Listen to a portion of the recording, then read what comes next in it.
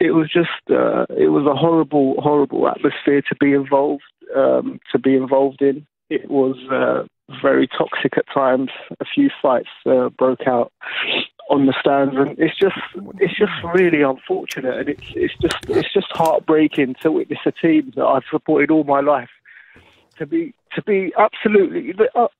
When you look at the players from 1 to 11, I just feel they don't know what it means to put that red and white jersey on, and it's just unfortunate that they don't have the heart, they don't have the desire, the passion to play like what's expected of them at Arsenal Football Club.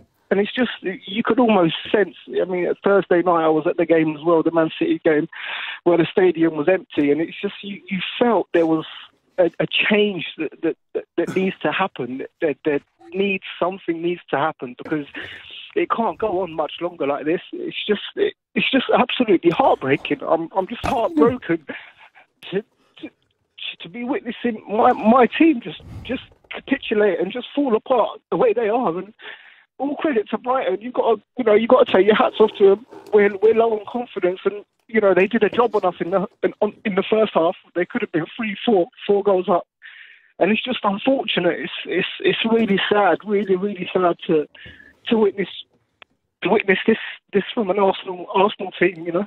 Khaled, you can hear how upset you are in your voice. Was that the kind of prevailing atmosphere amongst the away fans at the Amex?